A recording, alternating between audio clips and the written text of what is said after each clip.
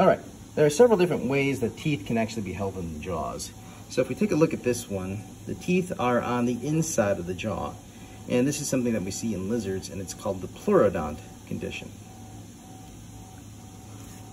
This is a fish jaw, and it's kind of hard to see where they go in there, but basically they don't have a deep socket that they sit in. They just sit in a shallow indentation, and this is called acrodont.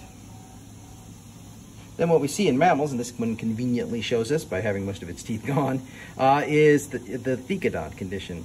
So thecodont is having very deep roots that then the skull has these deep cavities in order to support the teeth.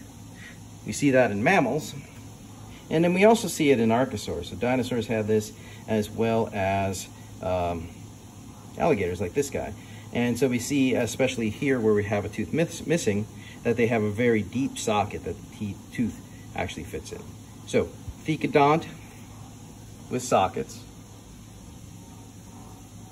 acrodont with just a little divot that the teeth sit in, and then pleurodont where the teeth sit on the inside or medial side of the bone.